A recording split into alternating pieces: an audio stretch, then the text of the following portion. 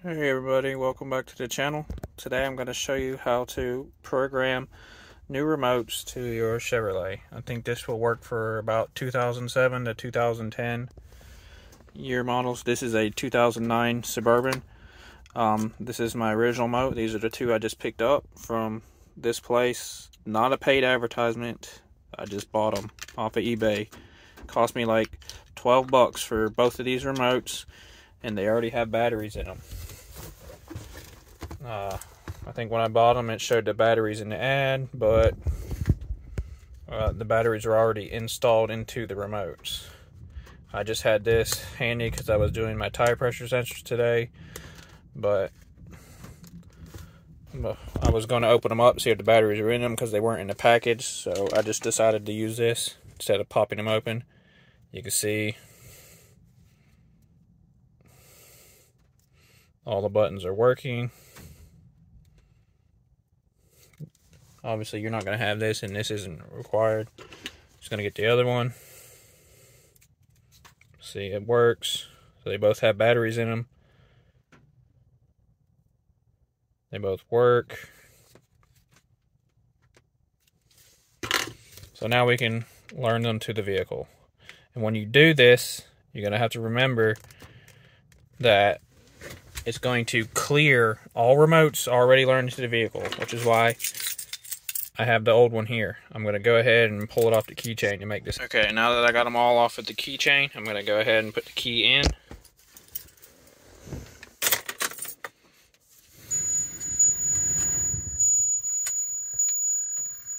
Then we're going to use this info button right here, the one with the car in the eye, car info. You're going to scroll through, remote key learn. Press your check mark. Now you're in remote key learning mode. So now you're going to take the remotes you want to learn, and you're going to do them one after another, and you're not going to stop until you have all the remotes learned that you want. I believe you can hold up to 8 remotes in the vehicle, so you're going to hold down the lock, unlock at the same time until you hear it beep.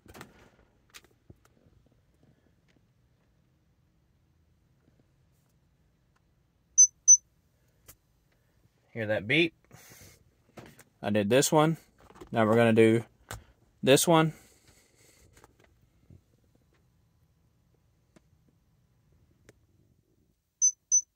Beep. And we got 2 done. Now we're going to do number 3. Wait for the double beep. There you go. Now all 3 have been learned. Now to finish, turn your key off.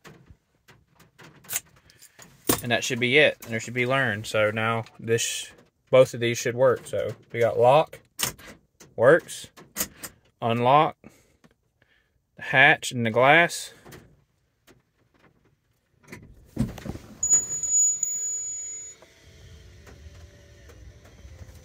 That works. Grab the other one, close the hatch.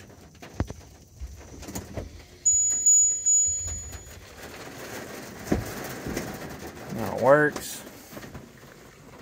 Now if I lock, see if we can do the remote start. Just like that.